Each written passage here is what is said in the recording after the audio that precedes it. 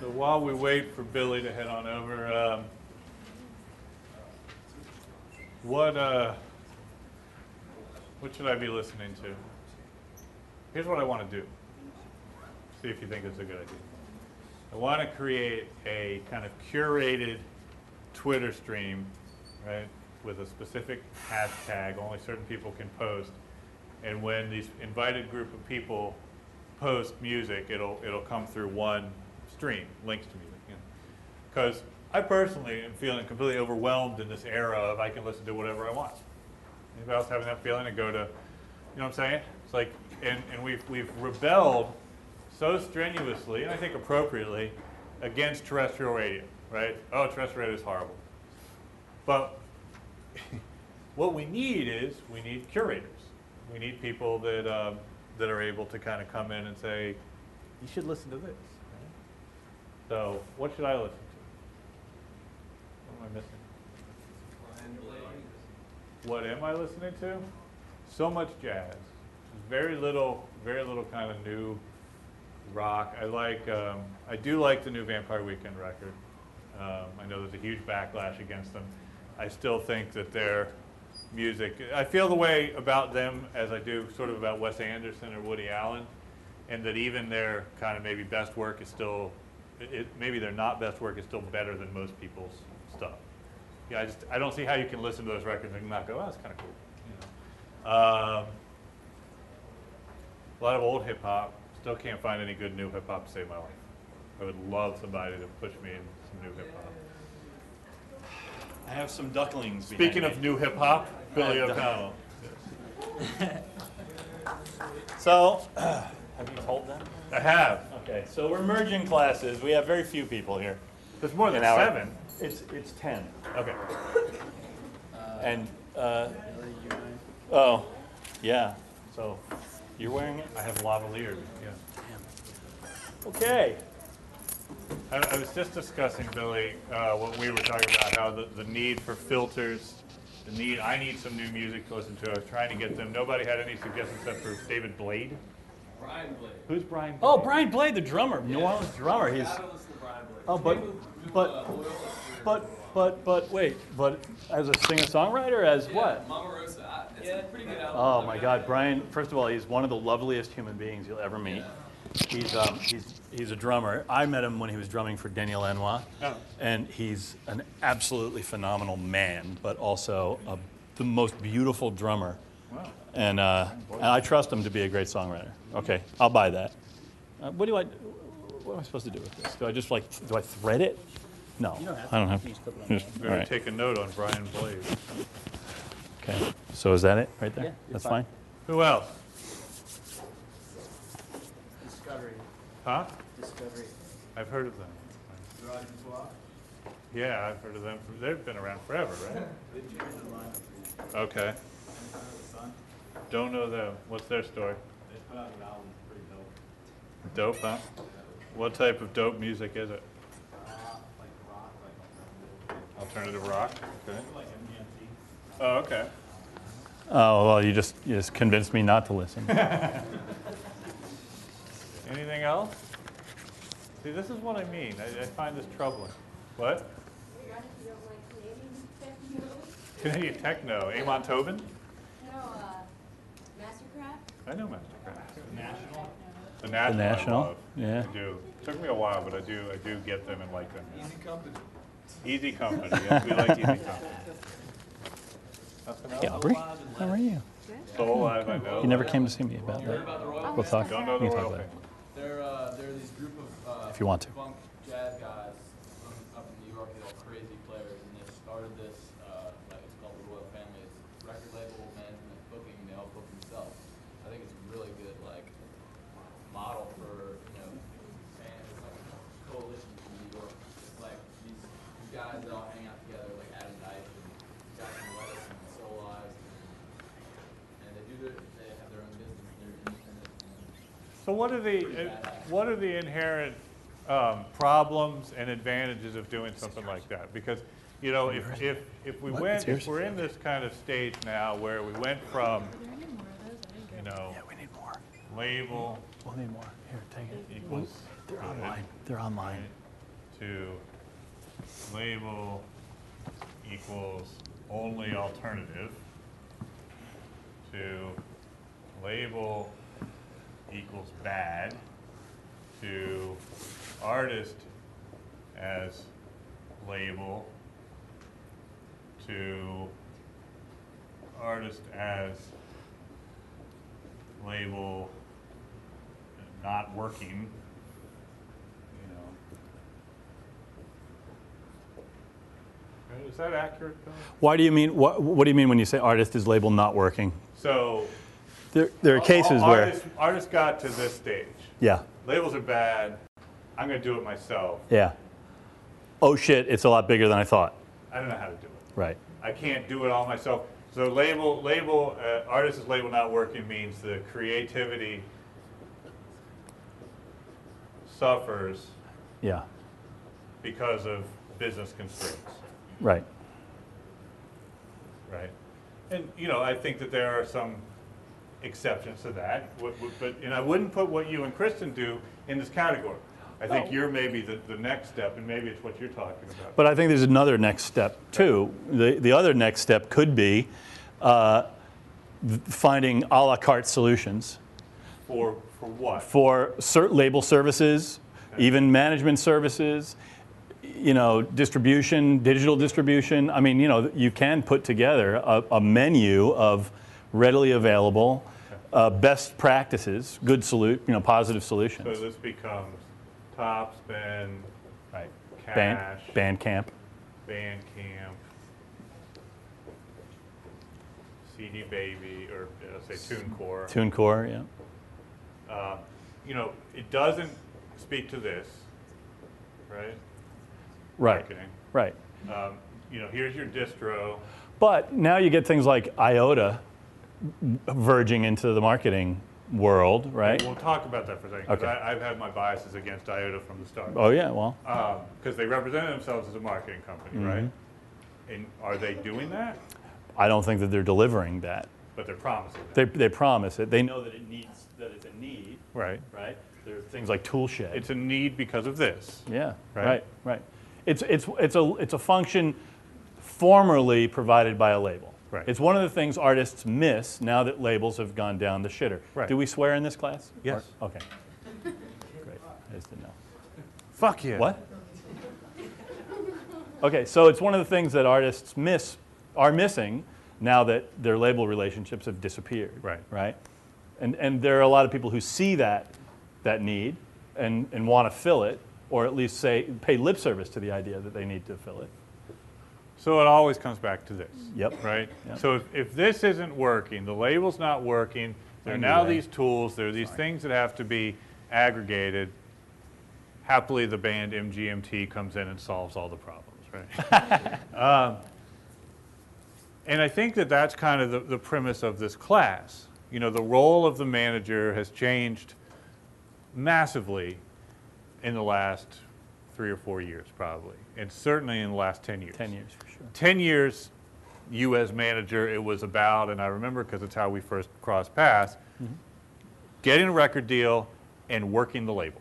Absolutely. Is that accurate? Absolutely right. It was my job to put together the team, right, and to find a good solution. At the time, it was easy to, if you had something going, to find somebody who wanted to go into business with you as a joint venture, which is Which was what we did with Ryko. first time I was involved with Ryko Disc, it was as a joint venture. It was a very interesting, new model at the time, and it seemed like a good way to go. I could find a way to get involved, to bring my artist to a company. We could do business together, and then I could work on other aspects of business development, leaving certain ones to the label, but always babysitting the label, always going in and saying, what are you planning? You always had to chase a label. You always had to say to a label, what are you doing? Can I see the marketing plan? Here's my marketing plan. You're not doing enough. The label was supposed to do the marketing, the manufacturing, and the distribution. Right. Correct? And maybe some master licensing. Right. Trying to find Yeah. some opportunities for the music to the master they control to be used in film or whatever. Right. And you as you said, can I see the marketing plan? How do I Try to keep my function as a manager was to try to keep them honest, right? I just wanted to know that they were doing what they were taking all this money to do. They were taking a lot of our money to provide a function, to provide a service, and I wanted to know. I mean, prior to a joint venture, I wanted to know that the label was doing the best they could to optimize my artist's performance. The other aspect of this that was so scary at the time was that a label could cost you a record, and now that SoundScan exists or existed, you'd find that your value in the marketplace was diminished by their poor performance.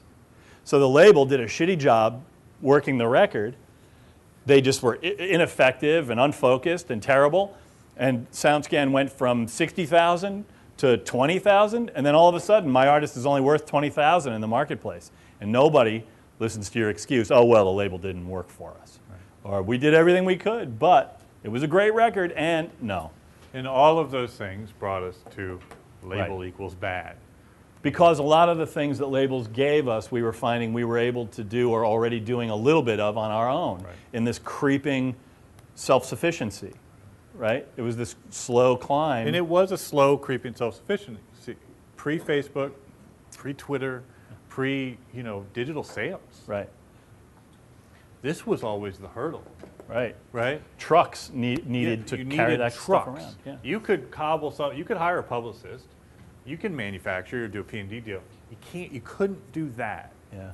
Right? And when we think about it now, this is still, in some respects, the problem. I think it's a new set of problems, but having your CD or your downloads up on iTunes, because the floodgates have opened, everybody's on iTunes, it switches back to this, right? How do you make people aware of it? So, if you look at all of, if this was the kind of main thing there, as we get to management, for me, it becomes this or some sort of biz dev, these two things. Because the rest of the stuff, as you say, you can cobble this together. Yeah. Right? Yeah, I mean, the manager is now like the quarterback, You got the playbook, and you got all these players. I mean, I hate sports analogies, but I use them more than anyone I know. I don't know why, sorry. But it's like the manager is looking at this kind of at the field and at these players, and hopefully he's digested the playbook. She has digested the playbook to a certain extent and knows what the next right action is. The manager has expressed the playbook to the artist. Is that what you're saying? Yeah. Well, yeah, and the playbook. Well, look, I think that in that, to extend the metaphor, the playbook is probably written by the manager and the artist, right? Or the manager in response to the artist's goals and desires. And so, as we kind of segue, because this is, in my mind, I've never taught this course as a purely music management course, but more as a management course. And to use your analogy, we get into this kind of psychologist-coach relationship, and it's really an HR relationship, right? Yeah. A human resource thing. Yeah. And so as the management, this is your human capital, And what we're going to talk about through this semester is the best ways to drive that human capital. But I also want to kind of balance it against creating that game plan. I would like for you guys to leave the class with a game plan of, okay, I've got an artist, I am an artist, I can walk out of this class with what I'm going to do to give myself the best chance to get my music heard. Right. Yeah, because what you're trying to do is increase the odds. Right. You're just trying to tip the scale a little bit, and that's the challenge. Yeah. Now, when you say management is HR, you don't mean that you have to be a people person to be a manager, do you? Well, no, I'm not a people person. Exactly. This is why I asked the question. I think that's a good point. I mean, so what are some of the best? You are a people person, and you're probably the best manager I know. But I know a lot of managers that are not people, but are good managers, right? Right. Yeah. I mean, that's the thing. I was thinking of managers who are pretty hateful people who do a good job managing. I'd like to think I'm not hateful. It's a private thought. Yeah. No, but I mean, I think about managers that aren't garrulous, aren't like, I don't know. I mean, who are the managers that you look to and respect? Well, I learned about management from very reputable and good people, Burtis Downs and Jefferson Holt. They were my REM's managers. They were REM's managers, and when I was confronted with the choice of going into management, it was while on the road with REM, the band that I was working for asked me if I would manage them, and I went to Jefferson and asked him. Jefferson at the time was a co-manager, and I went to him and I said, "Can I manage? Like I know label stuff. I was a label manager, and I would really like to be an artist manager, and I don't know what I'm going to do next." I had just left Warner Brothers, and he said, "Dude, you're already managing." And I said, "But you know, like you're the guy I see as the shining example." And at the time, he had just signed REM to Warner Brothers, and he said to me, "Look, all the things you would do in your position as their label manager, as their, you know, you can continue to do. Start with what you know, and then roll in. You know, continue to just work in their best interest. Right. Just always do what's right for the band, and stay in sync, and believe in them, and know them, and just continue to love the band." And so I took his advice and continued to go to him for advice, and I started managing in 1989. And really, I started to just see it as a logical extension of what I had already been doing. I saw myself as an artist advocate at the label. Right. I thought what was good for the artist was good for the label. And so maybe I worked maybe there was a little conflict of interest there. I don't know. I didn't think so. But it was nice to throw off the constraints of having to work for, work in the company's best interest. And I think, the qualities of a manager, you've got to be, when you said throw off constraints, you've got to be entrepreneurial, you've got to be risk taker, self-sufficient, all these qualities. And I think it's something that you all need to think about with yourselves. I don't think management is for everyone. I really don't. I've seen some piss poor managers out there. And it tends to be the ones that are, the worst ones in my opinion, are the ones that are still looking for that label kind of hand of God, waiting for, what are you, I can't do anything until a label, a tour, or whatever. Yeah. You're screwed. Life starts when I blank. Yeah, right. When this drops out of the sky. So, we'll focus on these types of qualities as we move through the class. I think you have to be an experimenter, right? Entrepreneur, risk taker? I think that's probably the closest to an experiment. You have to be looking for answers all the time, and like looking for answers in new places. And that's biz dev, in my opinion, too. I have to say, I started management in 1989, and I worked the labels up until what began the ramp towards self-sufficiency was the internet. Yeah, that's right. Right.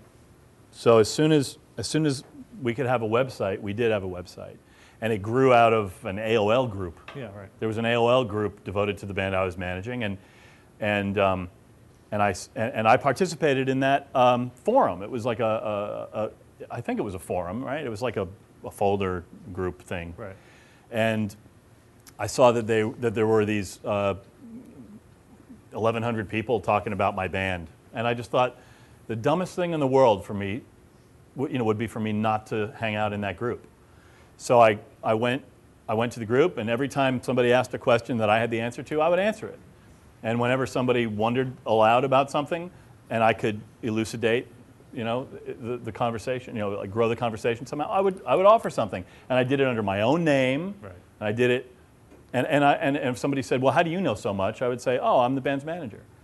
And people were freaked out, like that there was personal service, but I saw it as customer service. I thought I did maybe an hour a day, and immediately when the internet happened and web browsers occurred, it seemed like a logical extension of the business to have a website and to have a message board, and so we built a website in 1995 and started inviting people from the AOL group to to our website and message board, and we'd give them things in return.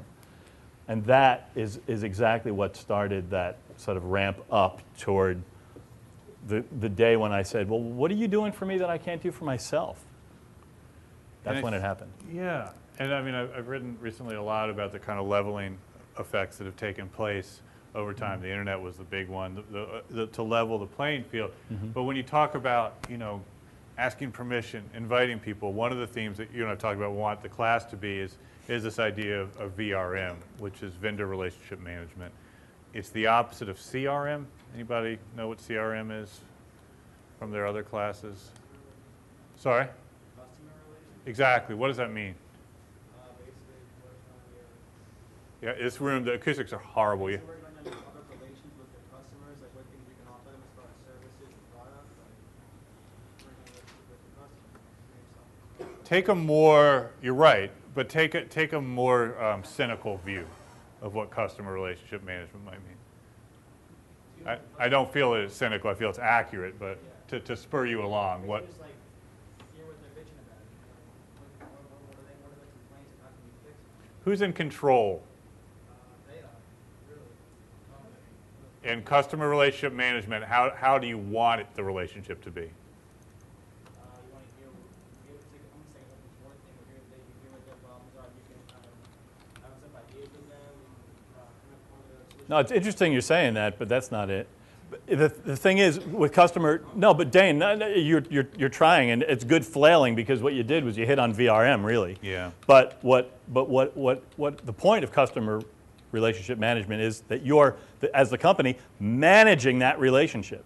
You You're want to managing manage the that customer. relationship. You want to manage the customer, right? And that's putting you in that sort of patriarchal position. Controlling. Yeah. Right? I mean, so everything you said was right, but that, when I asked you to take a cynical point of view, you're making the customer think that he or she is making the choices, when in actuality they're just a rat in a maze. You see what I'm saying? And when you think about the way the record business has gone, it's a classic example of the failure of that. Most notably, as a result of what? At what point did we know that whatever supposed customer relationship, whatever relationship we had with our record labels, with our vendors as customers, was gone? Yeah. When they did what? Yeah. No. When they started suing us, right? I mean, at that point, they had clearly determined that we were no longer being the rat in the cage going to the cheese that they wanted us to, correct? So what did they do? They tried to kill the rat, right? And how has that worked? It's horrible, right? It's not worked one little bit. There's not a major label out there that is working. It's not working, you know, for any of them. So if you flip it around, VRM puts the shoe on the other foot, and it allows the customer to manage their relationship with the vendor. And it gets into this idea, in the words that Billy were using, we invited people to come and join us, right? You've heard of permission-based marketing? What is it? Must have heard of this somewhere along the way, right? Well, people who had my class last semester better say freaking yes. What is We it? talked a lot about it. Somebody elucidate me. Come on, Alex. Elizabeth.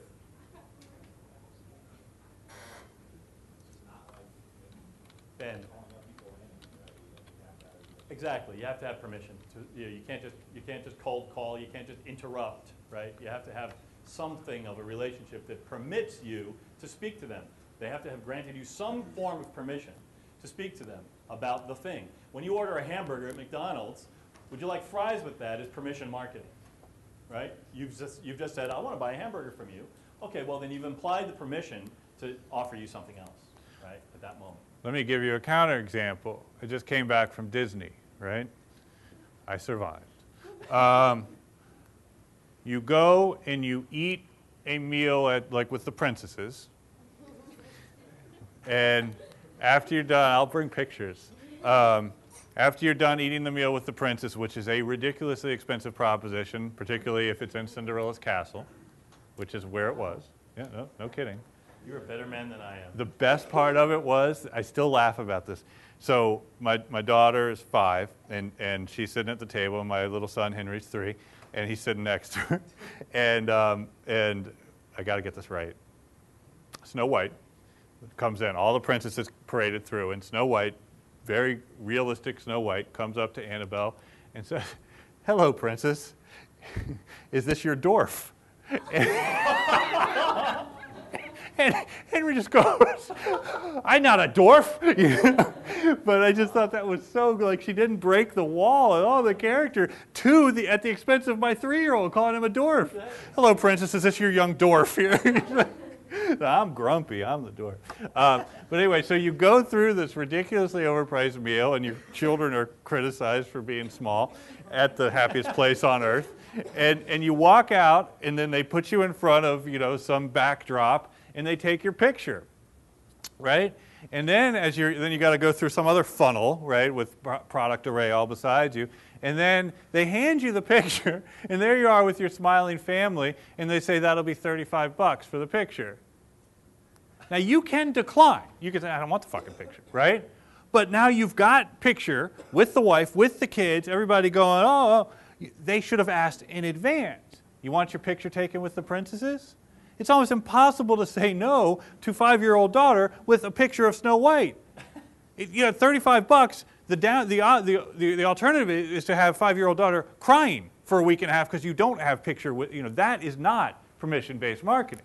Yeah. It's a scam. It's scam. Strong-arming scam. Right. That's customer relationship management, in fact. It's genius customer. I mean, that is the You were definition. in the maze. You were in the funnel. Yes. And they were going to make it as painful as possible. They were working your pain points, right? Oh, yeah. They were making it as painful as possible for you to back out. And you think they haven't thought this through to a science? I mean, it really is a study in customer relationship management. Go to Disney sometime. They get you from the moment that you walk in through that funnel, and it literally is a funnel. You walk off the Snow White ride right into Snow White's store. You guys been there, right? Yeah. You know of what I It's the most speak. manipulative place on earth. It is. It absolutely is. And yet we had a good time. That's what they call it now, actually. The most manipulative place. But so that, give me an example of how the music business does that or did that. What was the classic example of the failure of VRM, and it's just like VRM with one letter difference? Thank you. What does that mean? And why is that a failure? And I'm glad you're standing up to talk about this as you leave. I know, and you're going to bring a report back. Yes. So what was the problem with DRM? What was the most egregious problem? How did it make you feel? How did DRM it make you feel? Ask you. Violated. Why? Because I paid for it. Right. You can't do what you want with it. Did anybody feel insulted? Well, like sometimes you would buy music and you would let your friends authorize their computers, and then like I got a new computer and I can't authorize my own music that I own, so I use it. You only download it once. Yeah, but I think it's like people be surprised about it. I think people are like shocked and appalled. This is just people trying to make their money. Oh. Okay, so now I'm glad you brought that up, It's Sam. more amazing that they're trying to enforce it than anything. Is it a good way to make money? No, but I just don't think it's shocking. No, I don't think anybody's shocked. My brother was. He like smashed a bunch of Sony products because he was so pissed about it. Your brother needs therapy, but beyond that, the thing is that it isn't shocking. It is insulting because you're supposed to you have a relationship with a label. At least I remember in the old days, I had preferences about labels. Certain labels made me feel happy to look at their logo. I'd go, oh man, it's going to be good because it's on Sire, or oh, it's likely to be good. It's on Mute, or whatever. And I felt like it was a total violation. Like, what are you talking about? Yeah, how can you tell me what to do? You're strong arming me. You're not suggesting or building sympathy or making me a partner in this. You're just forcing me to do it that way, your way. and it's not a smart system, it's a dumb system. And that was the issue, is that it was also very dumb, and it was a blunt instrument. It was a blunt instrument. That's exactly right. Yes. I'm wondering, they don't know how they do that? Is it, I mean, how can they tell how many computers you download? They watermark it. I mean, they put so when you rip a CD into your computer, it throws a little piece of code out. You know, they're good at that stuff. I mean, the security, encryption, all that stuff. There are lots of industries around it. That's why people like the, like at, what is it, iTunes Premium, iTunes Plus. iTunes Plus. You know, DRM-free MP3s. At that point, there's no piece of intelligence in there that knows where the file is. Or Amazon. Amazon Amazon MP3 has. MP3 is I mean, I switched the day Amazon MP3 launched. I switched and bought everything from them. Stuck with an MP3 though. I mean, like iTunes Plus, you get like. No, I'm with you. You know what's funny? There wasn't that. I mean, this was 3 years ago. Now I totally agree. I mean, it's great. Well, with Daytrotter, we're going to start selling catalog records at a lossless bit rate, no DRM, obviously. And the amazing thing to us, that's a competitive advantage. Yeah. I mean, that's crazy. With the cost of storage going down to the point where it's nominal, to sell an Apple lossless format file at a higher price just seems ludicrous to me. Yeah, I mean, I literally was doing Google searches today for like highest quality sound files. I mean, I have a Lala account and I have an Amazon MP3 account. Of course, I'm an iTunes customer. And I just didn't, I don't know, I thought there had to be something more open than even, I mean, iTunes kind of knows a lot about what I do. Oh, yeah. And I don't like that so much. Like if Lala offered FLAC, Right. or even Apple lossless or whatever, I'd be so happy. Wave or AIFF or just something that was just like real, I'd be happy. But Within a year. yeah, I mean, I'm hoping. you guys are familiar with Moore's Law. What's Moore's Law? What does? Sort of. It's the amount of information that can be stored on a microchip doubles roughly every 18 months. So, 18 months from now, whatever I can hold on my iPhone 3G will be double this amount, and it's exponential. So, I mean, the days of MP3s are gone, Yeah. as best I can tell. Yeah, I mean, I had a mastering engineer say to me, a really brilliant, like vinyl, old school mastering engineer, Joe Gasworth, Sure. say to me that, if the industry's been building to MP3, we've all been doing this for nothing. Yeah, right. There's got to be a better answer in the offing, and he's working with stuff. Everybody's working with something. Yeah, yeah. Be interesting to see what happens. So, I mean, these are the kind of broad topics. I really am, I want to keep coming back to this as a touch point. Last year, I think that the technical buzzwords that we were looking at this time last year was about real-time status update.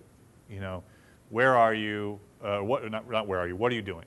What do you? That's what Twitter's about. That's what Facebook's about. I believe that this year it's about location-based stuff. Foursquare. Anybody use Foursquare out there? Who has iPhones? Okay, download Foursquare, please. That's one of your assignments. They don't even use Twitter. These people. I'm cool with that. I get that. Yeah. I think Twitter is largely irrelevant to these guys because they don't have a network to speak Yeah. up. So who would they be tweeting out to? Foursquare, on the other hand, I mean, do you disagree? Do you think that No, I it's, love Foursquare. I I've been personally- using Foursquare lately. Yeah. And liking it, and I like the geolocation thing that TweetDeck is using now, and so that you can geolocate tweets. That's really been cool, I think. Yeah, and I think so. This location stuff, and it's all part of what I hope that we leave the class with some sort of plan about how, as Billy says, you can increase your odds on the margin. One of those ways that you're going to increase your odds is by letting the customers that care about you know where you are, right? And we've talked about some Foursquare for bands. Foursquare essentially lets you go into a location, go to Felipe's Taqueria, you check in. I'm at Felipe's Taqueria. The GPS affirms this, right?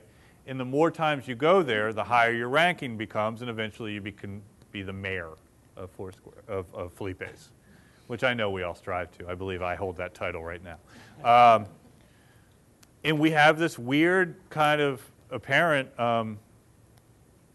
quality of competition in games, and they're the first ones who have seemed to have combined games with recommendation and everything else, and it's blowing up. Yeah. I mean, they're going to get acquired probably by Google or something, But how this starts to apply to bands, and I really want you all more tech savvy or tech aware than I think you currently are. I don't think it's acceptable, especially if you want jobs.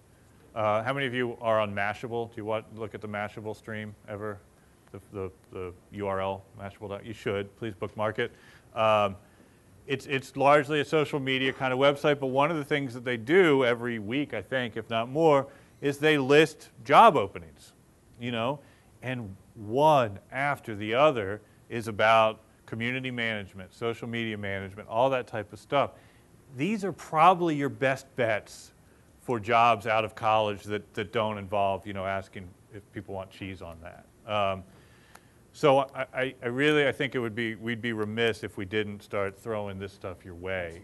What you do with it, I don't know, but I do know that part of your grade is going to be dependent upon what your technology plan is. It's the one thing, as you know, as Billy said, the internet was that first leveling thing. Well, it's only gotten more profound. And it is the people that are utilizing these tools and putting them together in the best way that are winning. And we've got to start identifying them. I think we're lucky enough to have, you know, maybe the person who's putting together best standing right here or at the top of the game. I mean, really. Kristen Hirsch and the Strange Angels and all that stuff is consistently pointed to as this is kind of how you should do it. And yet, I have to say, you know, that it was necessity that was the mother of that invention, right? It had to be. We needed an answer that could sustain us and could make the artist free enough to do whatever she wanted to do, to go back to, as she says, pure research, right? She sees herself as a scientist, right? Analogous to a scientist.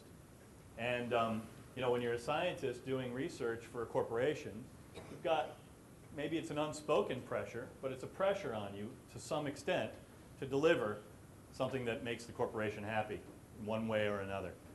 And for the first time in 20 years, this artist is without a parent company looking at her. She has only stakeholders to answer to. She has only the people who love her music best to please. And she's created this community of supporters who are earning her more money than she made off of a label in the last 10 years, and any year in the last 10. And is able to go to pure research, to go back to doing just the music she hears and wants to make, and she's taken the leap of faith that that will in turn make her fans happier than they were with her work before. And they are. They're ecstatic. They're happy to be involved in the process. They're happy to see her creative process.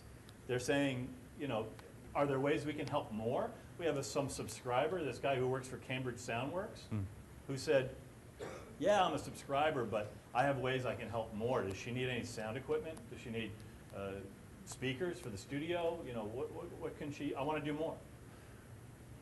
Take you out of the picture, artist as label, no manager, and I love Kristen, I think she's brilliant. She wouldn't like it. She wouldn't like it.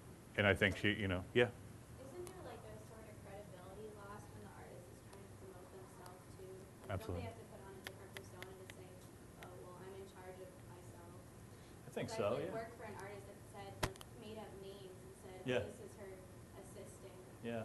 I did that at a label. When I was a one-man label, I had lots of different personalities. It always comes back to bite you, but I do understand the impulse. I've wondered also if that isn't for the person who's conducting who's playing the trick. It is. Like sometimes it's just so you can feel good enough and not self-conscious enough. Oh, that's why to I make did the it. pitch, Yeah, right? absolutely. Yeah. So, Sometimes though, unless you say you have an assistant or something, Yeah. they won't even talk to you. right. Well, I think you have to question, who is it that you're trying to talk to? You know, I hear your point, and I think you're right. And I think it goes to this idea as artist's label is not working because your creativity suffers because of the stress of having to pick up the phone and book the gig, get the whatever. But I will also say, you know, if you are talking to people that you feel like you've got to devise a persona that isn't just so that you don't like text while I'm talking to your neighbor there, you know. Then it's you know, you have to question who is it you're trying to get their attention of, you know, and to what end. And I think that there's a lot of that. I think there's a lot of unnecessary flail that artists do and young companies do. Like it goes back to this again. It's like, oh, what we really need is distribution. What we really need is a review in the gambit. And I'd like for this class to kind of ask, what do you really need? And if you're putting on a persona so that you can get the reviewer at the gambit to review your CD, maybe that's okay. Maybe it's not the best use of your time. If it's not the best use of your time, then we have to suggest what would be a better use of the time. I can think of a lot of things. Over time, I mean, we learned that even though good press is a good thing, press doesn't sell records. Doesn't sell records. Even radio play doesn't necessarily sell records. It helps an awful lot. What sells records, what makes you money, what earns you revenue is the relationship. Right. You're right. You can only really make that ask when you've got a relationship, and it has to be in line with what's appropriate to the relationship. And so, the R is constant, right? Whether it's CRM or VRM, The relationship. The R is the constant, right? You've got to involve yourself in that relationship. And, the Clue Train said that markets are conversations, and one of the authors just updated that and changed it to markets are relationship. Right. And it's absolutely true. And not to press on the CRM, VRM thing, but the analogy that helped me understand it, you go, and maybe you guys don't do this so much because you're not quite there in your careers yet, but if I go to some sort of party or function or whatever, and I'm talking to someone and we hit it off, what's the last thing that we do before we part ways? Exchange business cards. And the difference between CRM and VRM would be you and I don't know each other. I walk up to you and I say, give me your business card. You say, fuck you, right? Or you're weird, right? And yet, there's so many websites that you go to where before you can do anything, they're asking for your email address. They're asking for whatever. On the other hand, we talk. We find that we have some sort of shared interest. We have a conversation, a relationship of some sort. And it's the easiest thing in the world. Here's my card. And we have to think in those terms as we're devising the technological tools. At what point is it okay to ask for that email? And it's not okay to start there, any more than it's okay to go up to some stranger and say, I would really like your business card. And I got this a ton running a label. I would go speak at some panel or conference. Could I get your card? No, I don't. You're a freak. I don't want you to have my information, right? That means your freakishness is going to call me or email me or show up at my house, which people did, right? So that's a failure of customer relationship management. If you are a website that's trying to control people to say, I will pull you through this funnel only if you give me this thing, you're strong-arming me. And the reason we're able to not do that anymore is why? Why can we start taking over control? Why can we always take control? What can you always do? We've got alternatives finally, right? We can say, you know what? I don't like the way iTunes is gathering my information. I'm going to go to Lala. It doesn't work anymore because Apple bought Lala. I'm going to go wherever. And if you keep pushing me, where am I going to go? Where do I go? Pirate Bay. And that's exactly, I mean, you guys saw the Netflix Warner Brothers agreement?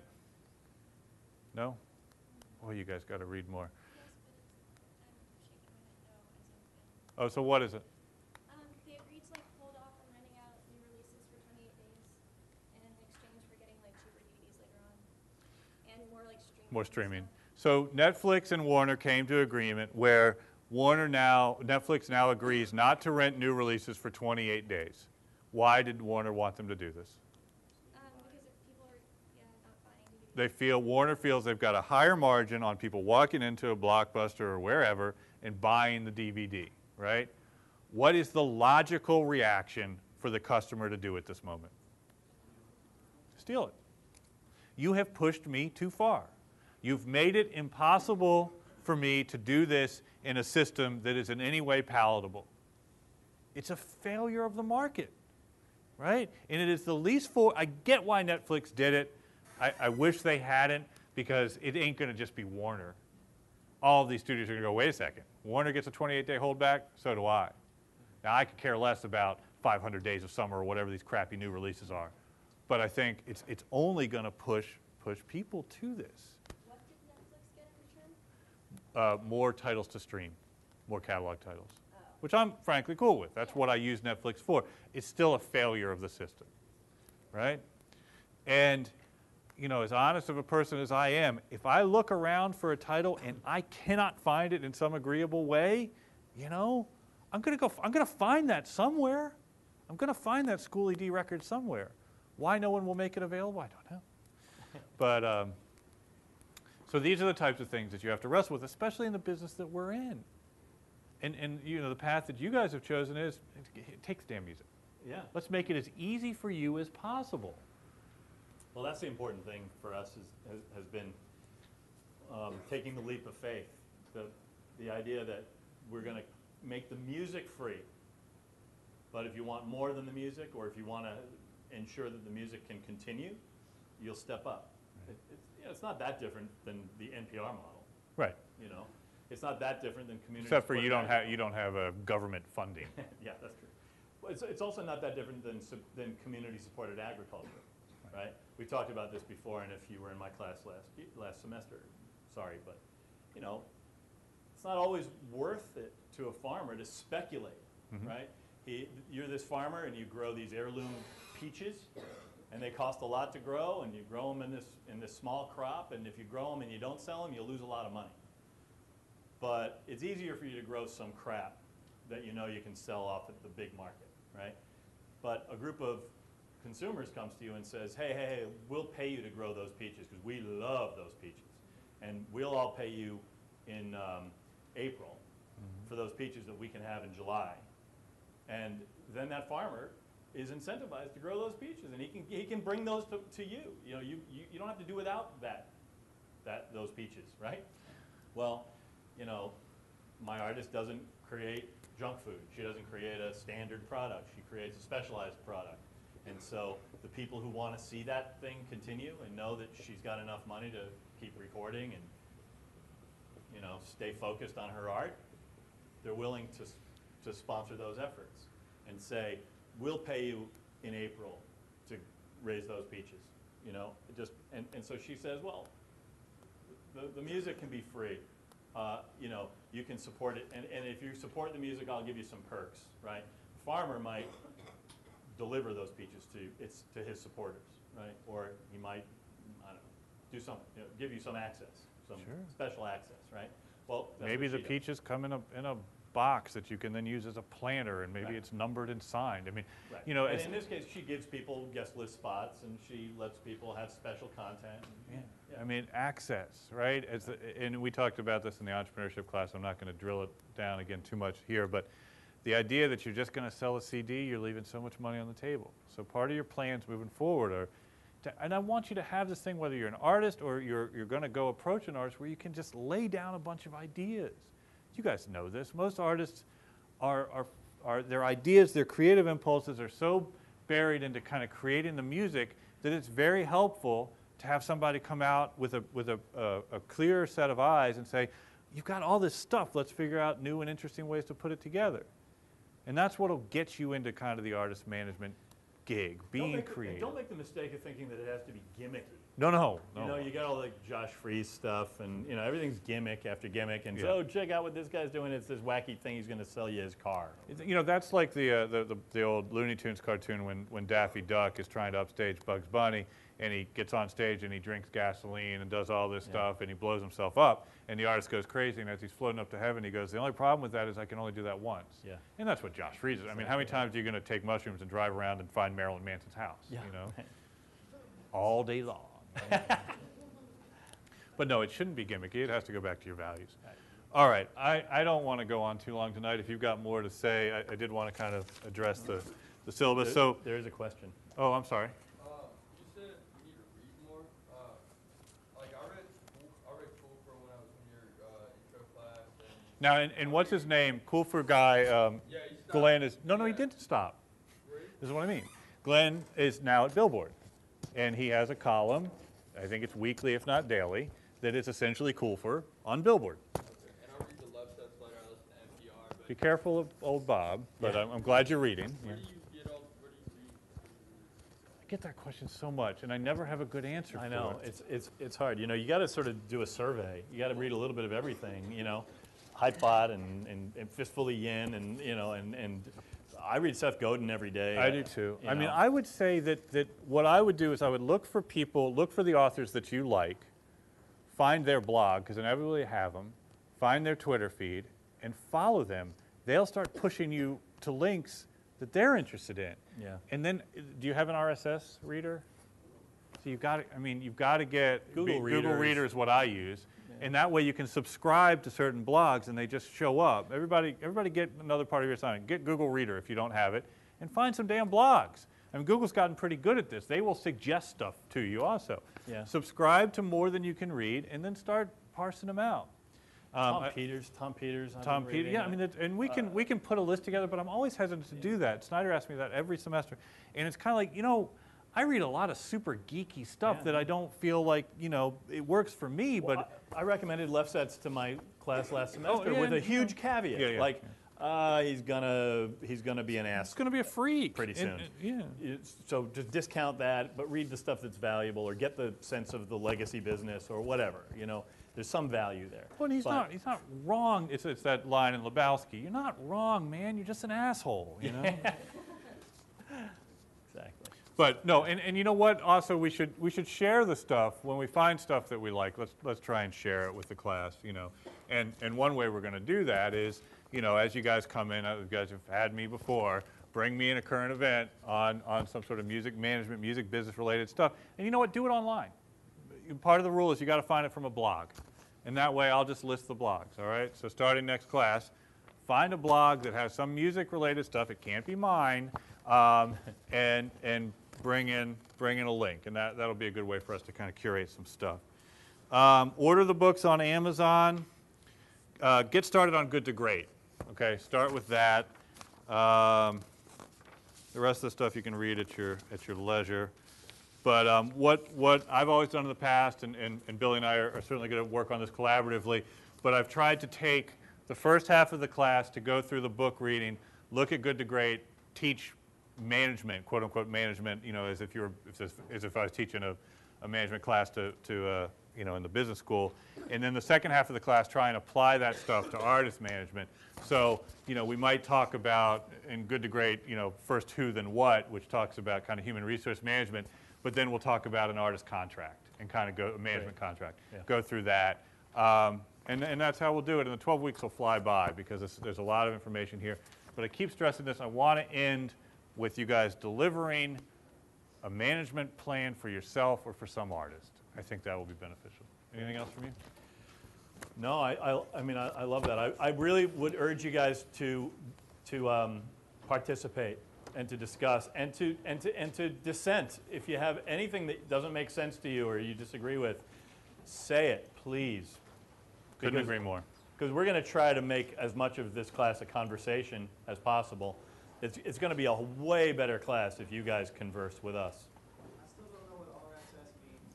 Real simple syndication. Just search, Google what is RSS. There are great explainers and primers to RSS. It just means stuff gets pushed to you when when you want it in a reader. You know, it gets pushed to you every time there's something new, right? Somebody can subscribe to Kristen's tour dates via RSS, and then every time I upload a new tour date, it gets pushed to them. So they can't miss it. They can't ignore it. Okay? New blog entries will be like an email. Yeah, or it'll show up in a reader. In a reader. And that's Google Reader uses RSS to pull all the stuff that you're interested in. Okay? Google Reader is the easiest way to use it. Thanks, guys. Please be sure to have the books by next time. Start reading Good to Great. Just start from chapter 1. We'll plow through it.